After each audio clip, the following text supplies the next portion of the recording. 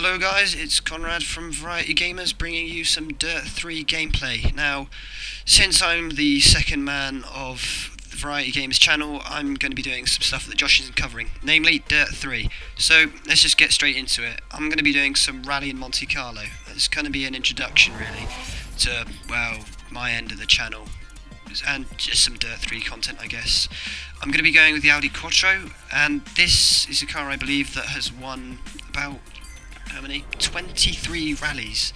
This is a really, really fast car. Honestly, it does look better than a lot of cars that I've seen today in rally.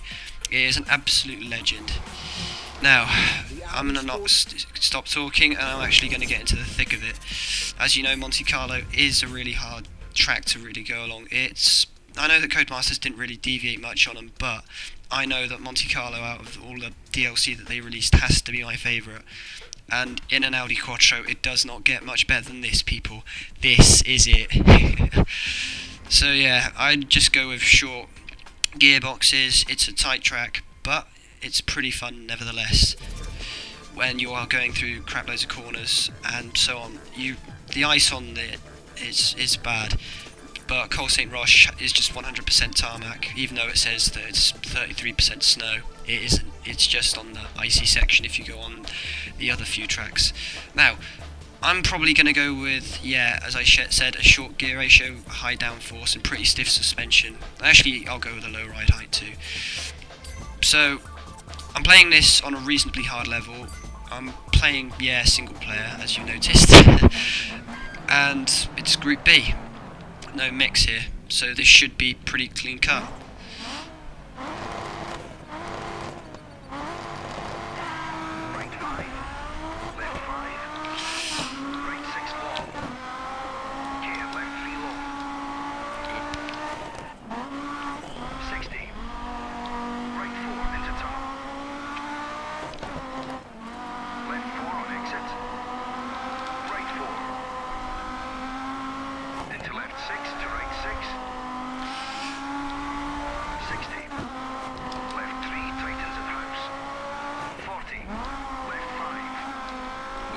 Skipped it there.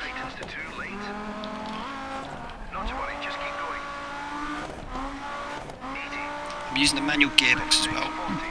This really does push your time sometimes. The automatic one I find to be really irritating. It doesn't work for me. But yeah, as you can tell, I really love Monte Carlo just for the views. The fact that it's another snow rally. Well, few class ices that anyway. And just these turns, look at that. It's like a 180. Maybe 160 degree turn there. They really do not give you any quarter. You've got to push it right through. I know I make this look quite quick, but this, may I remind you, is a 550 brake horsepower rally car. This is back in the days when people did not regard safety as the #1 thing in rallying. This is a true beast. And I just think that if they brought these things back to the modern day in rally, there would be much more attention to the world of rallying than there is today. I mean, look at it, Loeb's just constantly winning everything. It is 1.6 litre or 2 litre, I don't know. But this is just insane. It's a contender. The first thing that brought four-wheel drive to the party and brought power along with it. But yeah, I'm going to shut up now. I'm going to let you watch the rest of this in peace and listen to this beauty.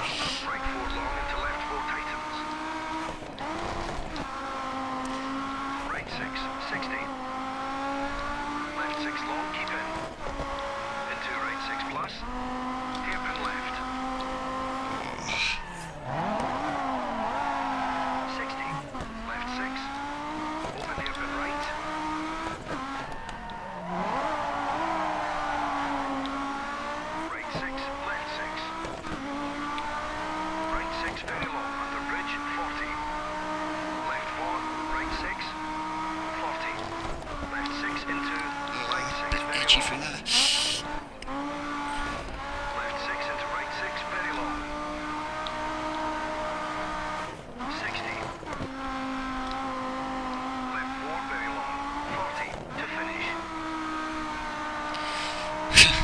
3 minutes straight. Wow. Not half bad.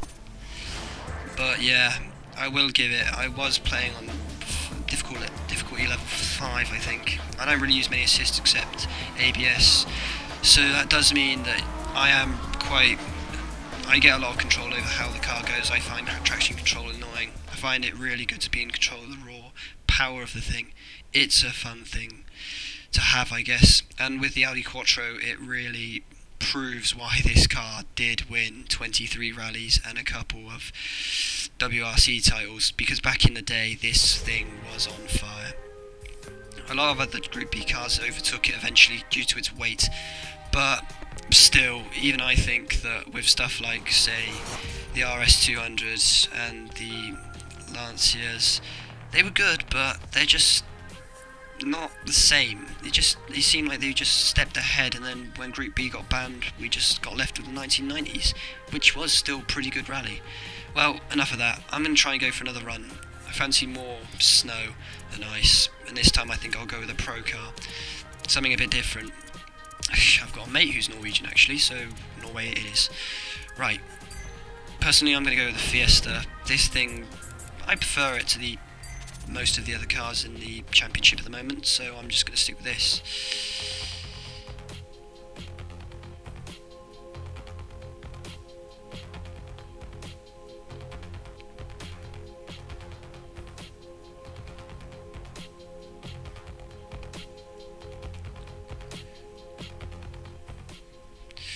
So it's Norway then.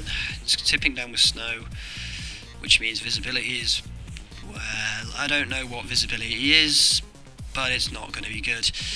I'm going to go with a reasonably short gear ratio. I know it's bad, but stiff and low. This is going to really throw me about, and a pretty nice rear brake bias, why not? So yeah, there's my difficulty settings if you've just wanted to see them, just to see what I run. I find that, yeah, Norwegian rallies are a bit more complex. They do tend to the AI does tend to go a lot faster than, say, they do in Monte Carlo. I don't know what it is. I'm just fast on tarmac, but not on snow. But nevertheless, Norway is up there with my favourites. They must have copied this off Top Gear, though. I swear they have. That's this challenge in Lillehammer or something against the bobsled. I think there's even a mission in this where you have to do that. A DC challenge, that's it. Yeah. Damn. They were just copying them, I swear. Oh.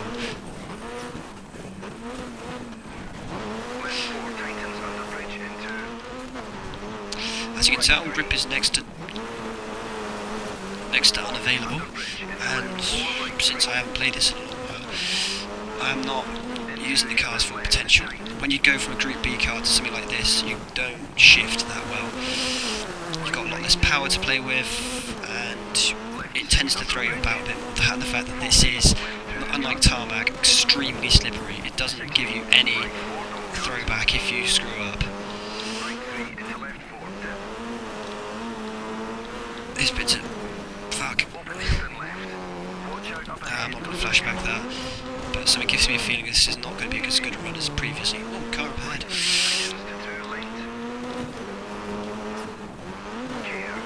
So this Fiesta RS then, it's not half bad. Oh shit. That was close, but I've lost some time here. The fuck? He just span out. It's a Sebastian Ogier. So it is. Right. Through another hairpin. This is a nice technical section. Get some speed down. This is a nice one. Fucking hell. I think I got that. Right, so in essence this car hasn't won anything. Let me be honest here, Loeb is a king in WRC at the moment. This car isn't really, but I still like it nevertheless. It's the underdog, and I just think the Fiesta looks cooler than whatever Citroen are running lately. It's just the fact that Ford always tends to go with their designs kind of nice. They always tend to make something good looking, that is. But the drivers should be good, but it's just Loeb. I don't know what it is. I always used to like him as a rally driver, but now I just think he's just come to dominate. And he's skilled, but he's too good. He's made it boring. Dare I say it. Nevertheless, if if you don't know what the WRC is and you've been looking at Josh's Black Ops stuff, looking at me like I'm doing something else, well, sorry, but I'm just talking about related stuff. But now, see what we've got in terms of time. I think I'm nowhere near what they're going to have. Actually, maybe an epic ending, and I somehow got them. But that was close. I thought I was not making it then. Just a second though. Less than, actually, a couple of hundreds. Ken blocks out. Ogier did a terrible time. Ugh. But anyway, there you have it, guys. This has been Conrad with some Dirt 3 gameplay, and I hope you just enjoyed that, because I might be bringing you some more over the next few days. Anyway, peace out, and I'll leave you at that.